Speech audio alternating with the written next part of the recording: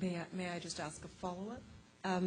It has to do with the 500. You mentioned testing difficulties. What did that mean, and could that affect the prevalence rates that you've discovered as opposed to some of the other centers?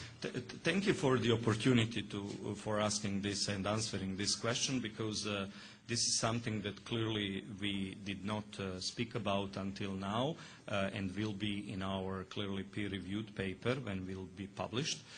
But we believe strongly that the type of the machine you are using is very important for determining certain structures. The deep cerebral structures are very difficult to determine, if not with some specific technology that Dr. Zamboni actually developed and is now commercializing through a commercial company. And we believe that this is one of the reasons why our prevalence in this criteria was definitely lower than in Dr. Zamboni's work.